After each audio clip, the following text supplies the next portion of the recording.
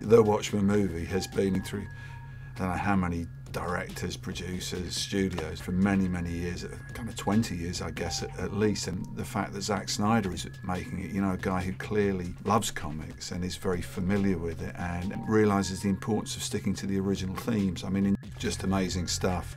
He's stuck as closely as he can to what we put in the original comic book and played the strengths of that rather than just taking a bunch of characters and making a generic movie.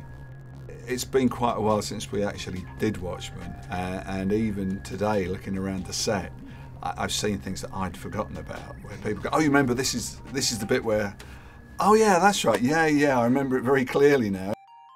My first impressions are I'm just bowled over by the level of attention to detail. I mean, every little corner of everything has been considered. You know, when you draw something from your imagination, you have a model in your head that you draw from and you try and interpret in a kind of a misty kind of impression of a picture. This is like seeing that picture crystallised into reality. It's just incredibly exciting, not only to see things but to touch them. You know, I was wandering around and I looked at set dressing, the things that are there in the background and probably won't even be noticed. It's been incredible amount of care put into those. It's an amazing thing to see.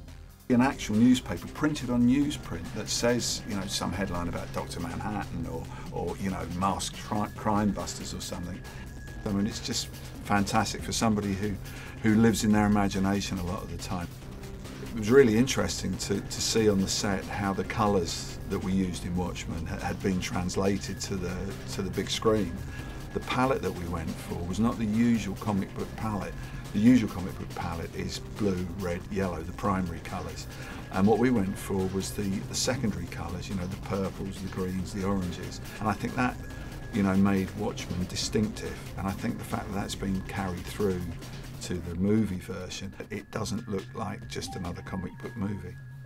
It's another one of these pinch me moments, like, am I really looking at this, you know? It is like a fully realised, crystallised dream. I've got a feeling with the movie that, you know, experts in their field have been used in so many of the things, and just the level of detail and texture in that's going to have people running it over and over again on their DVD machines. And to actually literally live in your imagination, to actually see these things become solid in the world, it's just incredibly exciting. Probably one of the most exciting experiences I've had connected with comics.